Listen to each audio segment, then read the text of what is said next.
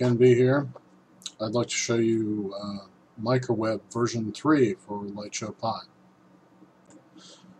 Alright, let's say that you've taken your defaults.cfg and copied it to overrides10.cfg and overrides.cfg. Let's also say you have a music directory, of course with the default sample and a Christmas directory. And you modify your playlist path in overrides 10 to point to Christmas playlist. And then looking at the Christmas directory, you have 3 MP3s and a playlist file that we can create through the UI. Microweb v3 contains 4 pages. The main page here, the tools page with reboot, shutdown, and toggling each one of the channels on or off. The playlist page, which shows your playlist and allows you to pick the next playing song. And the settings page.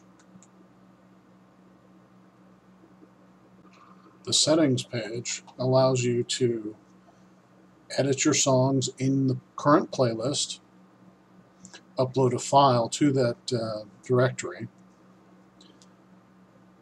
change your config here to one of your available config files, and show config.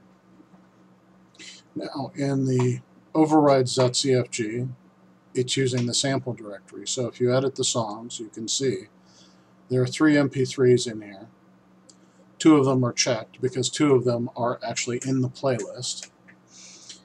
And then you can reorder them over here and recreate the playlist once you've checked the appropriate boxes here. I'll show you how to do that in just a second. Now we can modify my Christmas playlist by using overrides10.cfg.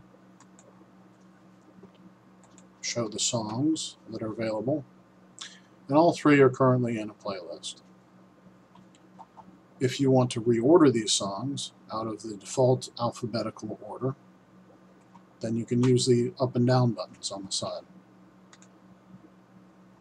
This will rename the songs to have 2 digits in front of them for proper ordering,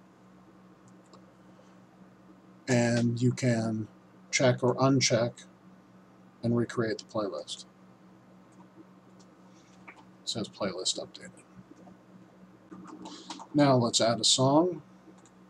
I'll choose a file, open, upload the file. Now it's in the directory. I will check it so that it's part of the group, and I'll change its order.